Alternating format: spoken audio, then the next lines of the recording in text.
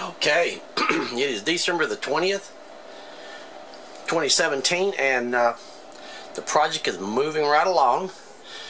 My many thanks to all of you that have made such wonderful suggestions from just everything. Sending me 2 models for the 1626, to layouts, to everything that you've thought of and suggested.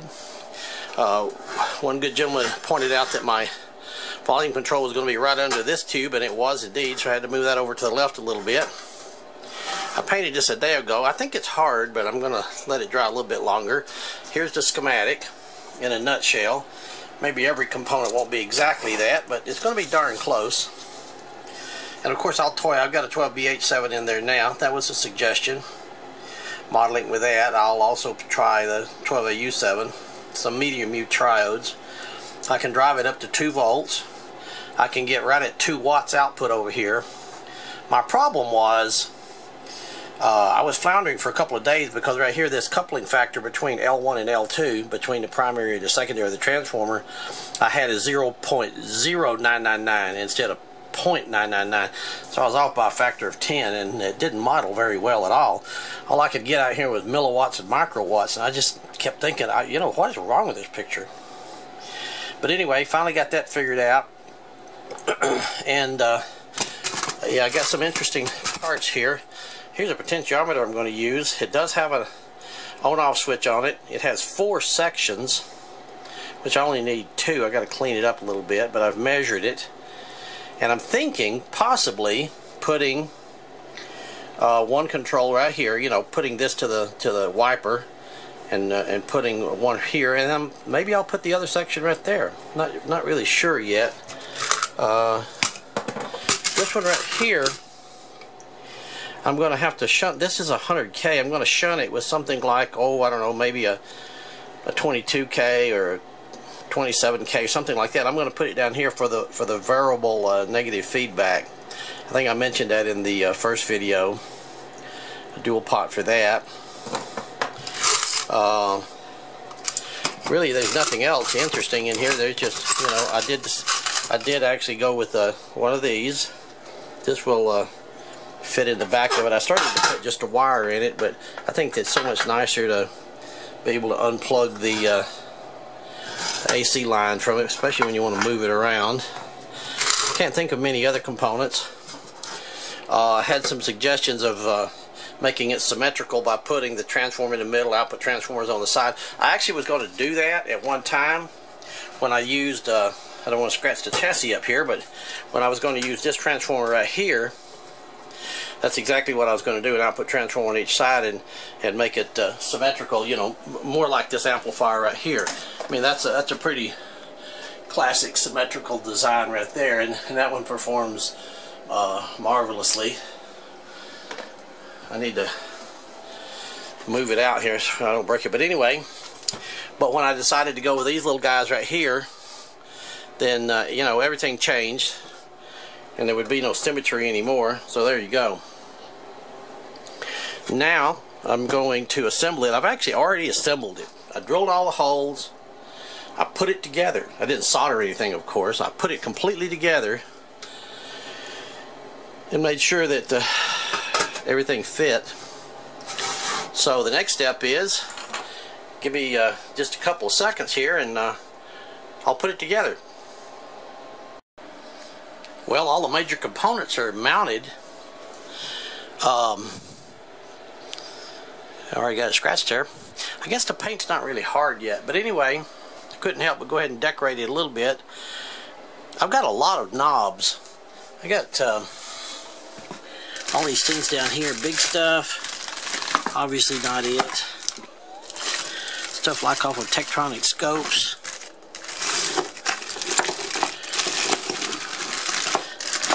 Must have 2,000 or 3,000 of. There's actually some really nice ones in there, but I think the ones I'm going to use are these these actual new ones, like for these Fender amps, Marshall amps, excuse me. Either these are all brand new. Those are nice looking. Or maybe these. I'm not sure. I don't know. That looks a little plain. to me. What do you think? See, the input's right here. I put RCA. I may put some the little 3.5mm ones too, and a 1/4 inch phone jack over here. This is the fun part, really, I think. Oh, darn it. That was not loose enough. The screw's not loose enough, but that's okay. Gets the picture. Or that. Maybe that's better, huh? It's hard to say.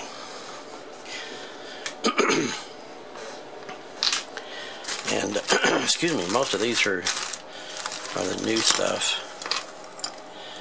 I think those are too big.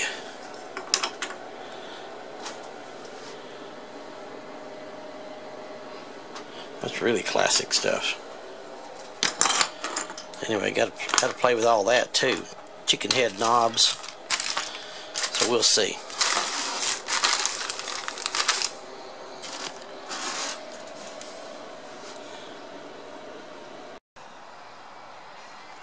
Here it is outside in the sun. I think I'm going to have to let the paint dry. It just doesn't seem to be hard yet. I think it's kind of cute. That's the back of it. Actually, see, these little transformers are even made in USA. And so is that choke in there. I don't know if you could read it from there, but it is. I think it's kind of cute. I'll leave those knobs on it for right now. We'll see how it turns out later. I'm almost thinking I'm going to need I think you call them DIN plugs over here and over here. One for the input, one for the output, because we know we can have adapters for all that. But I like those little tubes. These guys right here are what really inspired it. Got to do a little bit more modeling and check out that I'm getting all that I can out of it without overdriving them. Nice bright sunny day here, huh? Okay, well, let's look at a couple of important things here while the paint dries. These are two separate models. This one over here on the right is using 12AU7s.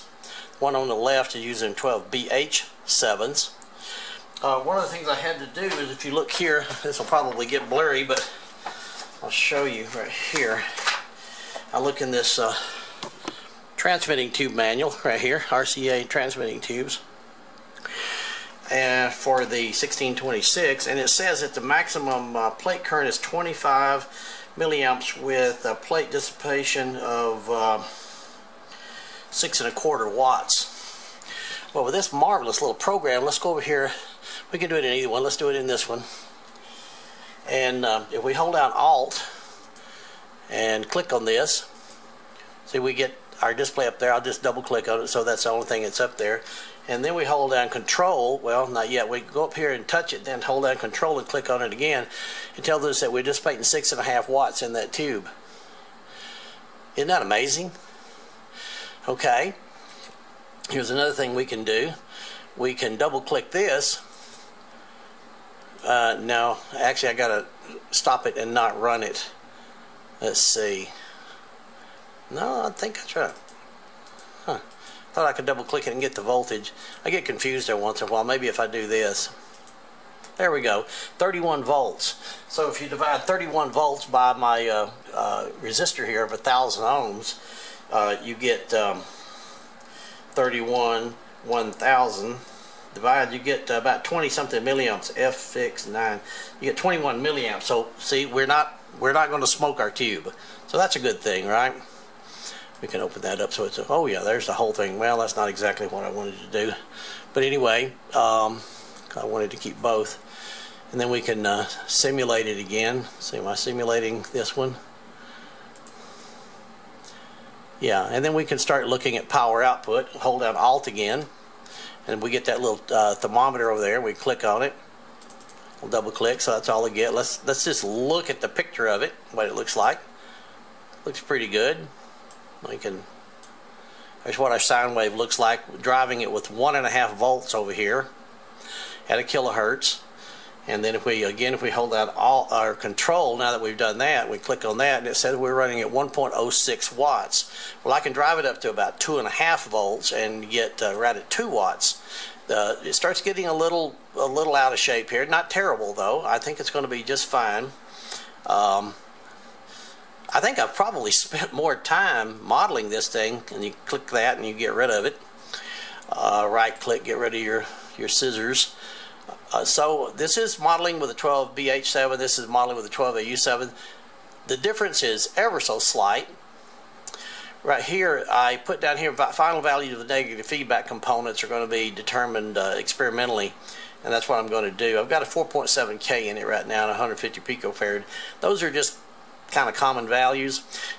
This little output transformer there is absolutely nothing special about it.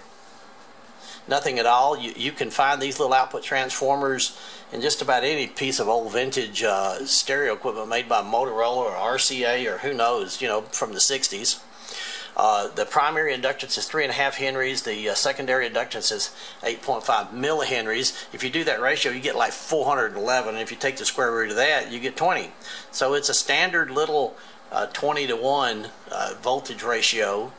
Things that you can easily measure with a voltmeter, and you know, with a little bit of voltage on it, as myself and others have made several videos on how to measure transformers. So you don't have to go into the millihenry, and you don't have to go into its inductance values, but I did want to know those. And if you do the math, what you find out is if you put 16 ohms out here as a load, you get reflected back about 6K, which is a good load impedance for this little tube.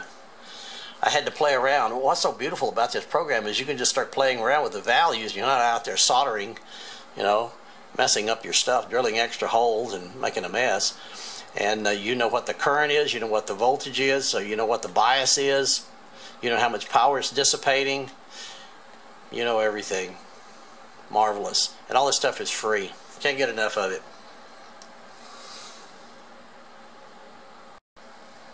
Let's go with this just a little bit more, and I'll show you how you can do this and see things so clearly. We're going to look at the input voltage first. We double click it so that we only have one display. We're just going to look at one because they're both so close to the same. It's not worth messing with. You can see that it's going from 1.5 volts plus 1.5 volts to minus 1.5 volts. That number is specified right there in that sign, 0. The 0 says it's got DC offset. This is 1.5 volts right here, peak at 1 kilohertz. I'll do a sweep of it here in a minute, but that might take me a second to set it up. But anyway, so we look at the input. There's what our input looks like. Coming out of the first stage is that, nice and clean. The second stage, there it is out of the second stage. I hope you can see that purple. Going into the grid, it's going to be pretty much the same. It got shifted a little bit because of that capacitor. Coming out of the plate of the 1626 is that, swinging between 420 volts up here and 180 volts. Coming right out driving the headphones is that again. So there you go. So you can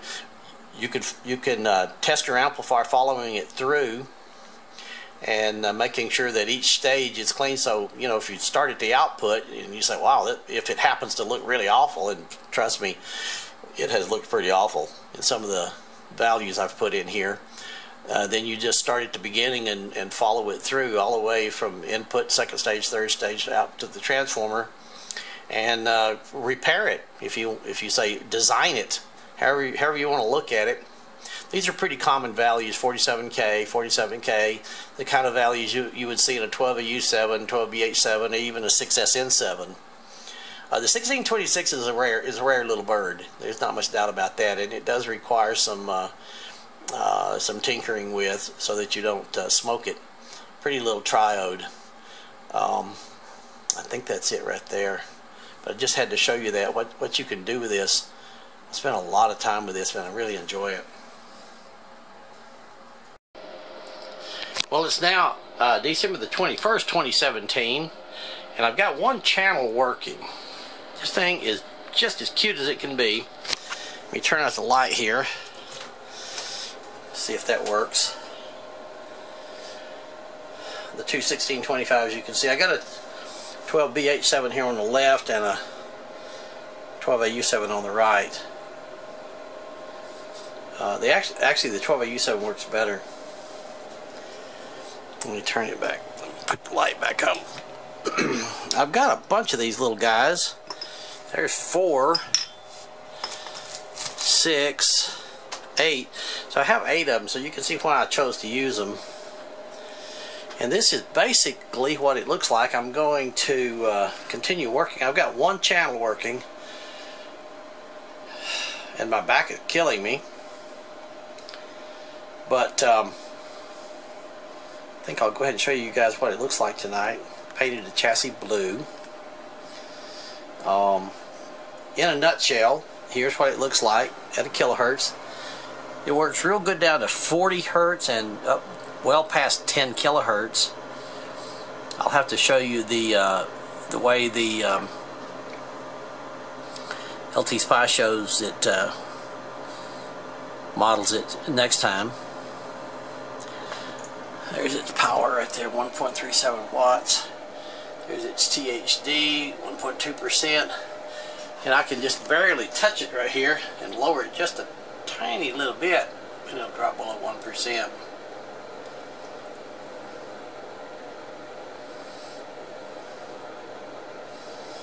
Yeah, 1.18 watts.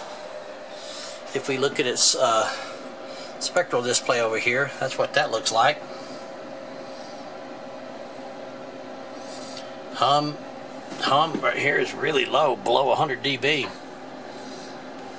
So it should be really quiet. Sorry about the glare from that light there, but that's its 1 kilohertz and all of its harmonics. Since it's a SE amp, it's going to have a high order second harmonic, and it does. So there you go. I did change out this guy right here for a single channel little Scarlet. This guy right here, Focusrite. I like that. Anyway, there it is. I got a lot of work to do still. Got to finish the other channel. I'll turn it off here. Show you what it looks like briefly underneath. Don't want to knock my tubes off and be an idiot here. There it is underneath in a nutshell. I have been, as I made a note in one of my drawings, that the NFB is going to be done experimentally, and I really did indeed have to do that. These little amps like this are pretty special. They're not like the 20 and 40 and 100 watt amps that we're used to building. The negative feedback resistor is about 1K, and that gives me about 3 dB of negative feedback.